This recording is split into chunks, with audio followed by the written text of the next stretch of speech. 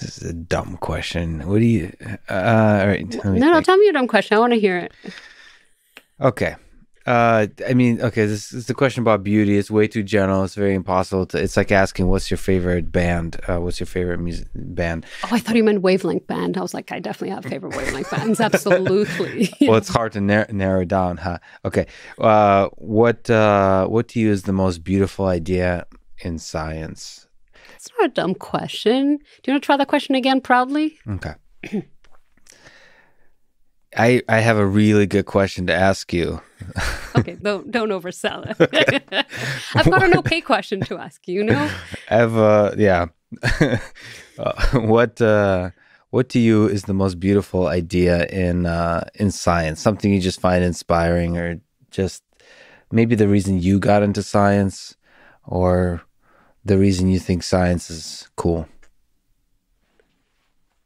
My favorite thing about science is kind of the connection between the scales. So when I was little and I wanted to know about space, I really felt that it would make me feel powerful to be able to predict the heavens, something so much larger than myself that felt really powerful. It was almost a selfish desire.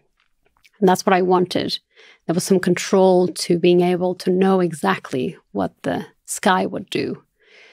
And then as I got older and I got more into astronomy, and I didn't just want to know how the stars moved, I wanted to know how the planets around them moved. And then as I got deeper into that field, I really didn't care that much about the planets. I wanted to know about the atmospheres around the planets, and then the molecules within those atmospheres and what that might mean.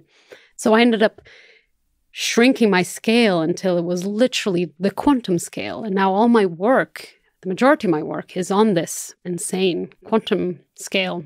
And yet I'm using these literal tiny, tiny tools to try and answer the greatest questions that we've ever been able to ask.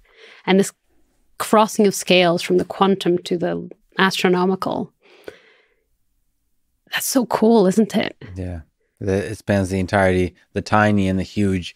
That's the cool thing about, I guess, being a quantum astrochemist, is you're using the tools of the tiny to look at the heavenly bodies, the giant stuff. And the potential life out there, that this is the thing that connects us, that you can't escape the rules of the quantum world and how universal they themselves are, despite being probabilistic.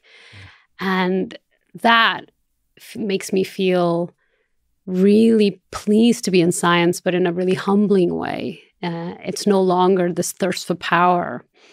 I feel less special the more work I do, less exceptional the more work I do. I feel like humans and the earth and our place in the universe is less and less exceptional. And yet I feel so much less lonely. And so it's been a really good trade-off that I've lost power, but I've gained company.